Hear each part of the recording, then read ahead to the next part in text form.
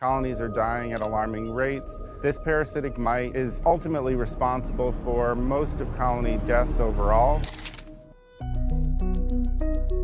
The Varroa mite feeds on developing bees, developing pupa, and also feeds on the adults, transmits viruses. This mite was introduced in the 1980s and has been a really major driver of colony loss in the industry. We've done a ton of work on understanding the impacts of Varroa and how we can breed bees that are naturally able to resist this parasite. The goal of our current work is to demonstrate these established lines that we have that are resistant to the mites and that they work well in commercial beekeeping. And then to really do a lot of outreach and extension and teaching for the beekeepers so that they can breed this trait into their bees, so that nationally we have more bees that are resistant to this parasitic mite and thus able to survive all of the other stressors that they face as well.